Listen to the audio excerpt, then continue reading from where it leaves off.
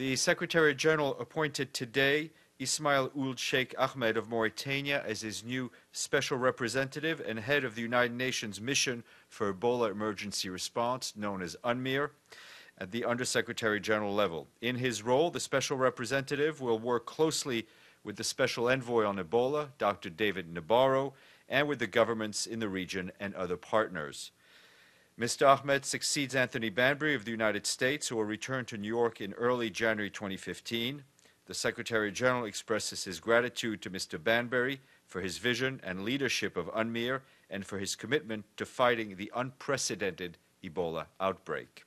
Bringing more than 28 years of development and humanitarian experience with the United Nations in Africa, the Middle East, and Eastern Europe, Mr. Ould Cheikh Ahmed is currently Deputy Special Representative of the Secretary General and Deputy Head of the UN Support Mission in Libya, known as UNSMIL.